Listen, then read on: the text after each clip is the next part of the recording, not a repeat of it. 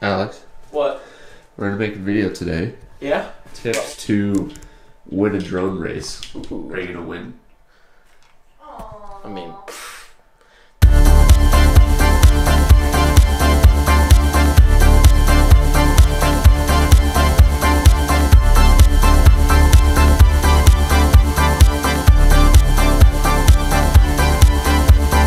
When I start off the day as a racing pilot, first off, we're here in Croatia. We're heading to a race hosted by Orca. It's a pretty awesome race. There's gonna be a bunch of European pilots. But anyhow, I like to start off my day with like a fresh start. I like to make sure everything's organized in the morning. I go through my bag, make sure all my tools are in order, all my batteries are charged up, my drones are tested and ready to go.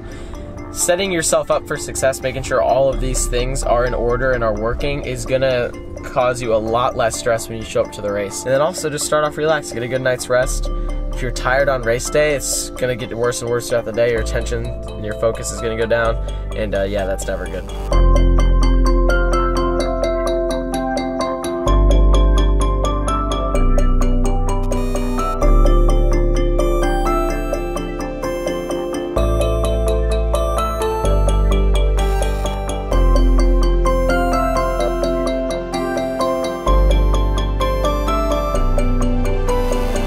Wanted me to race, and I wanted to just work on filming, but they insisted I get to run my GoPro, so I get to get HD footage of the track and get a time. One of the important things to do at a race is walk the track. Now, they usually do an organized group walk. You're doing two things walking the track. You're obviously learning what the track is, but you want to think about what kind of lines you're going to be taking, where stuff is. For example, on some of these gates, there's some wires hanging that mount the gates, and it's really important to walk the track and learn where those like guide wires and stuff are, because when you're flying and you're going fast and the FPV cameras we have, you're never going to see those wires. So it's really, really crucial to walk the track, learn where these little things are, and then obviously learn the track, and you'll be set up for success. So when other people are flying the track, whether that's like to demonstrate the track or they're just doing their practice, I like to hold my controller and I'm watching in my goggles, and I'm just moving my sticks, kind of trying to mimic what they're doing to a certain sense. That way, when I go out on the track, it's kind of like muscle memory.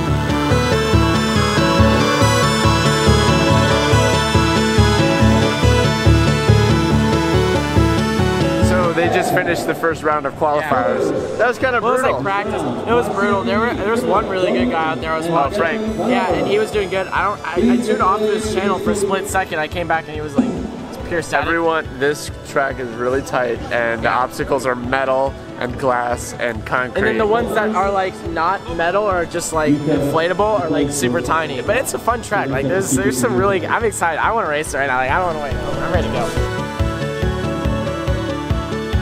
My turn to fly is what's going on. Pretty early on, consistency is obviously better than just going fast, but we're gonna go fast.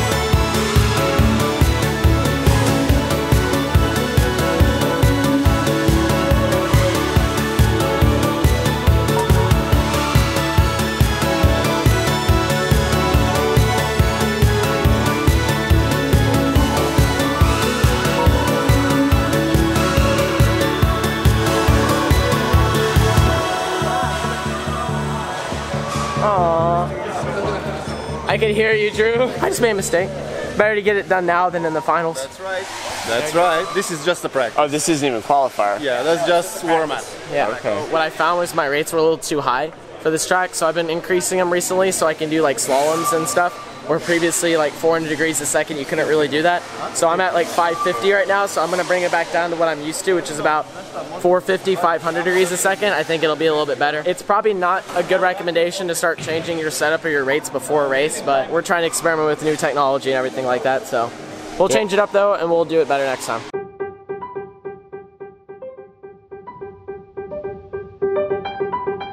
So the best part of this entire event is about to happen, besides me hopefully winning, is Drew. Shut up. I think he's gonna do, all you have to do is do 3 laps and you're already gonna do better than I did my first run. Hey. So think about it. He's been trying to beat me at something this entire vacation trip that we're on. And it might actually be in drone racing. Alright, let's see if I can do this. You know the track?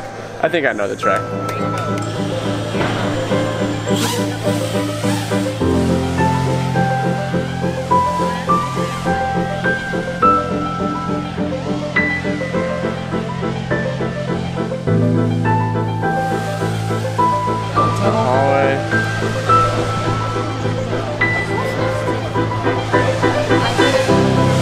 Why are you flying the track so smooth? I don't understand. I'm slow. Alright, you just need to do one more lap. Don't choke, Drew. Don't choke like you did on the slide.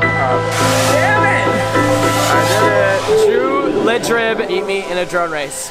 It's official. Thank you, Drib, man. You're the one.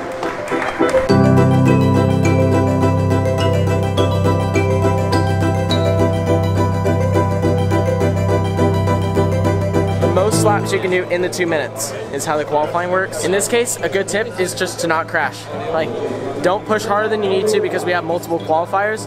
If you do a good first qualifier, then it makes the ones after that less stressful, knowing that you already have a good qualifier. But if you start with like a bunch of bad qualifiers, then the pressure's on because you start running out of opportunities, and if you make little mistakes or your quad does something weird, you're out.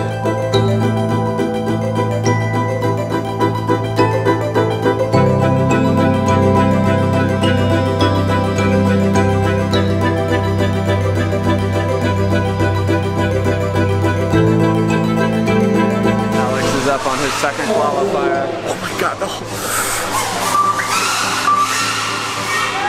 Oh my god, it's neck and neck. They're still so close. Oh, Alex is not happy about this.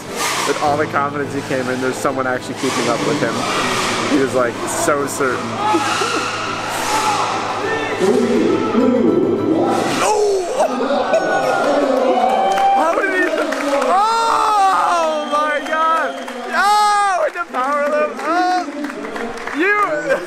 Trying to challenge the champ. That was a hard race. I'm not gonna lie. I didn't think he was gonna have to push me like that. Come here real quick. So I made a mistake. He caught me, and then I'm like, okay, I'll get back in front of him. But then we got into this epic dogfight. I'm like, it's gonna last 1 lap. One of us is gonna crash. But no, it literally went on for like a long time. Dude, you crashed because you were pushing. That's good crashing, man. When you're pushing, it's fine to crash. And you already have a good qualifying time, so it doesn't even matter. And I am TQ now officially, so it's really, really important to not risk it too much. Zachy and I both already had good qualifying time, so if we crashed, it didn't matter. We were still gonna be 1 and 2. You have to try and stay smooth on the sticks. If they get in front of you, don't let it get to you. Zachy was ahead of me by about 4 seconds, and I made it up just because I was flying my own race. You don't want to chase the person in front of you because they're gonna make a mistake when you do that, and he just made a little mistake on the gate that person just hit. Qualification results.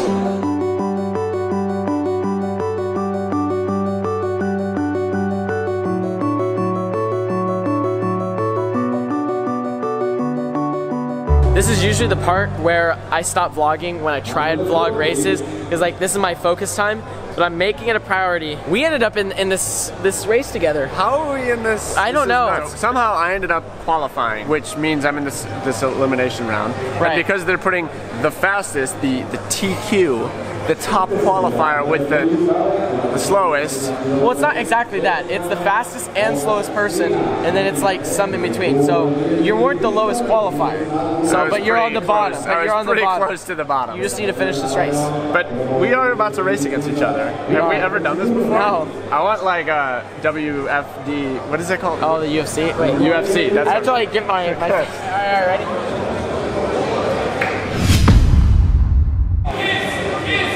No! It's a stare down! Okay, motion, next. Ready?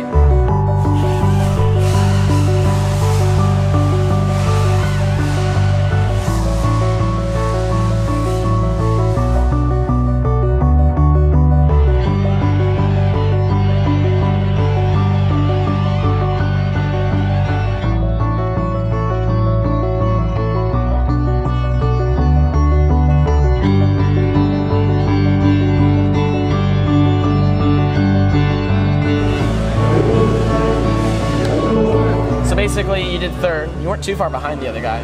So you're gonna go into the losers bracket. So you need first or second in the losers bracket. The good news is you didn't do dead last. So as long as you need to keep this. I mean, you have to make the executive decision going into the losers bracket. Do you push or do you fly? I'm just gonna finish. That's a good strategy.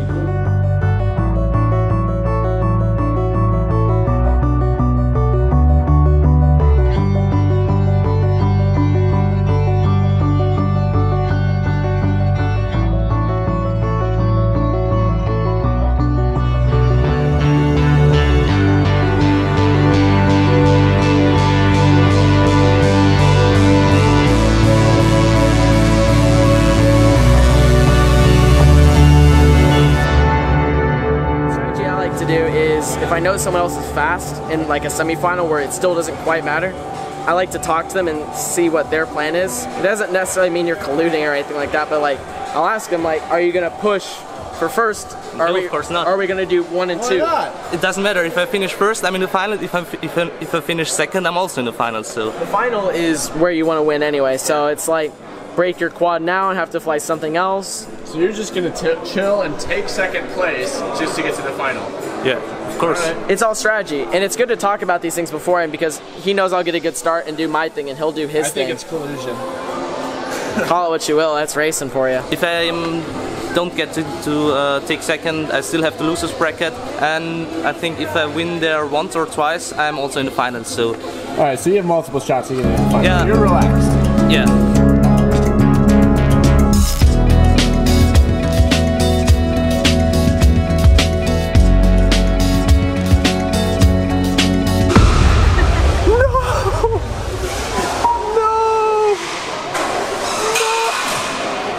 Is everyone down? No, there's still one up. Everyone just went down. Made a little mistake. What happened? I just made a mistake. I don't know. I just did, man. I just did. What do you do now?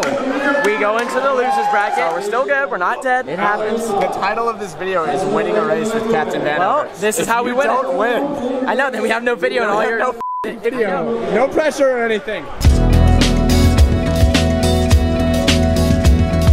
Somehow I'm still in the competition. Is this a semifinal? I think I'm in the semi. Wait, am I against Vanover? I'm not gonna lie, I'm a little nervous. I wish Drew the best of luck. Hope we both make the final. We got a really good group of pilots, so I'm gonna have to definitely push it up the semifinal. Guaranteed top 6. So let's do it.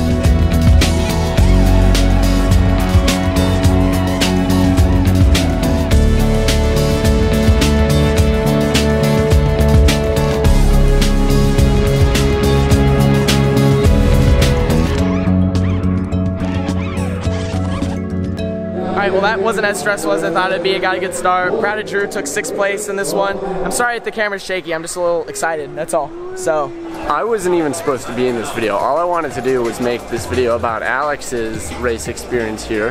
But I figured as long as I was here and people were asking me to race, I'd throw down. But ended up taking 6th place overall. I'm happy with that. But now I'm done, I'm out.